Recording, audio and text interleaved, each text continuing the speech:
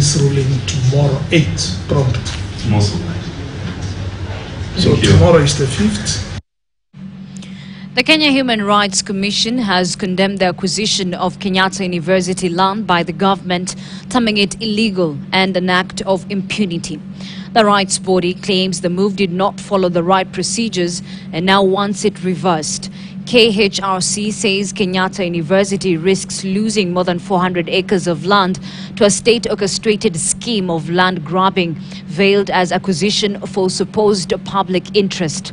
Kenyatta University was asked to surrender 30 acres of its land to World Health Organization, 10 acres to Africa's Center for Disease Control, 180 acres to Kenyatta University Teaching and Referral Hospital, and 190 acres to facilitate resettlement of Kamai squatters.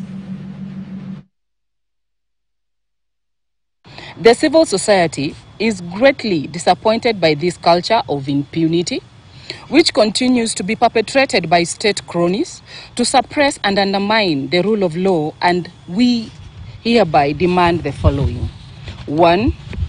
That the government holds any development and subdivisions on the land pending the determination of ELC petition E029/2022.